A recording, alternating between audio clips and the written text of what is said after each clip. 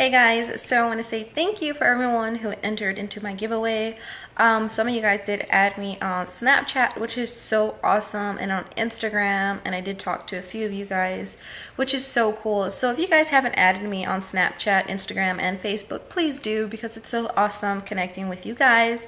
But yeah, thank you guys for entering into the giveaway, and just FYI, I do have a couple of more giveaways. There are probably going to be about 3 more giveaways. So if you didn't win this one, do not worry, I have a couple more coming up soon. So let's get started onto the winner. Alright you guys, so I'm going to go ahead and pick the winner for my Japan crate. You can see I'm on the video right here, and I'm going to copy the URL. Well, no, that's paste.